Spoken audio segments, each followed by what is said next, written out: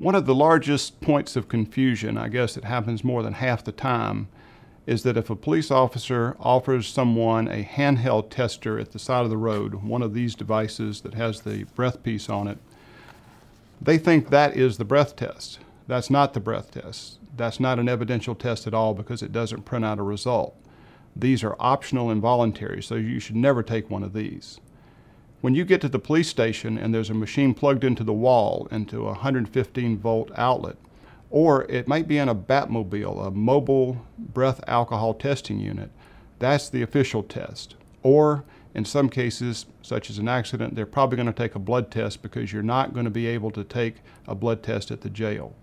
If that test is asked of you, that's the official test. That's the one that your driver's license depends on you taking.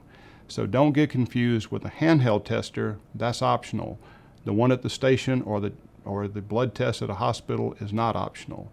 That's the official chemical test required by law to keep your license. If you refuse, you may have 12 months of not driving at all.